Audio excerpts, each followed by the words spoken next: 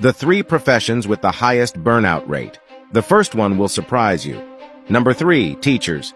19% of teachers are affected by overcommitment, which is explained by the fact that they have made work a way of life.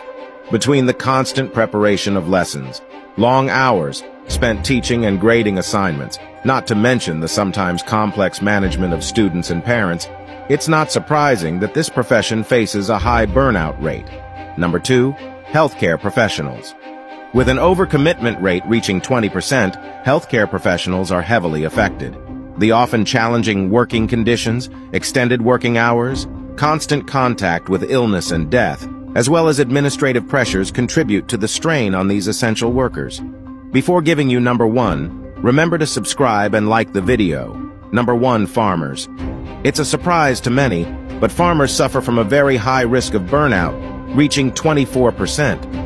Between managing weather uncertainties, economic constraints, long working hours, and the isolation sometimes felt in these sectors, farmers are unfortunately very exposed to burnout. Do you agree with the ranking? Can you mentally handle your job?